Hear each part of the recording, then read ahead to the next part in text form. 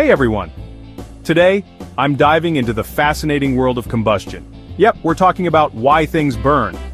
So, what actually happens when something catches fire? Well, burning is a chemical reaction where a substance combines with oxygen. This process is called combustion. Let's break it down. The substance that reacts with oxygen is a fuel. Common examples include charcoal, wood, coal, natural gas, and oil. These fuels have stored chemical energy. When they burn, this energy is transformed into thermal light and sound energy, which then spread out into the surroundings. But what's really happening at the atomic level? During combustion, atoms of the fuel, like carbon, combine with oxygen atoms in new ways. This rearrangement releases chemical energy which raises the temperature. Because thermal energy is given out, we call this an exothermic reaction. Now let's talk about burning other substances. Take hydrogen, for instance. It can be used as a fuel in model rockets. When hydrogen combusts, it's also an exothermic reaction. Hydrogen and oxygen combine to form water, releasing energy as they do. This energy becomes kinetic, thermal, sound, and light energy. Here's a cool experiment. Imagine a plastic soda bottle filled with hydrogen and air, attached to a string across the room.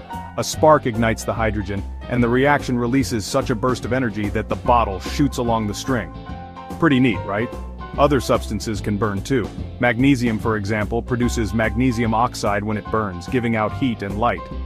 This is another exothermic reaction, just like when any substance combines with oxygen, forming an oxide. This type of reaction is called oxidation. Let's look at another exothermic reaction, this time with water. When potassium reacts with water, the bonds between hydrogen and oxygen atoms in the water break, forming potassium hydroxide and hydrogen. The stored chemical energy transforms into thermal energy, which then dissipates. How about an exothermic reaction with acid? If you add magnesium to dilute hydrochloric acid, the test tube gets hot. That's thermal energy being released. Here's a fun classroom experiment. Sophia and Marcus each measured 10 cubic centimeters of dilute hydrochloric acid into test tubes and took the temperature. Then they added identical pieces of magnesium ribbon.